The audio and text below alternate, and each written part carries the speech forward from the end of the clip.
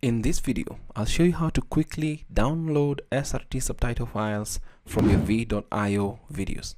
Now, in a previous tutorial, I walked you through how to automatically create SRT subtitles for your videos in Veed.io. Now, let me show you how you can actually download the SRT subtitle file for repurposing on other social media pages, maybe let's say on YouTube, pretty fast and easy. So when you're inside the section where you actually added your video, you'll need to click on options, and then from this option you'll see the option to download subtitles. You can choose the format SRT, VTT, or a text file. So you can choose a text file if you wanted to download the subtitles maybe for use on your blog and you want to repurpose that into more or less of an article. So let's choose SRT format and then click on download, and then our subtitle is going to download. I can just click on it, and this is what the subtitle or the SRT subtitle file looks like.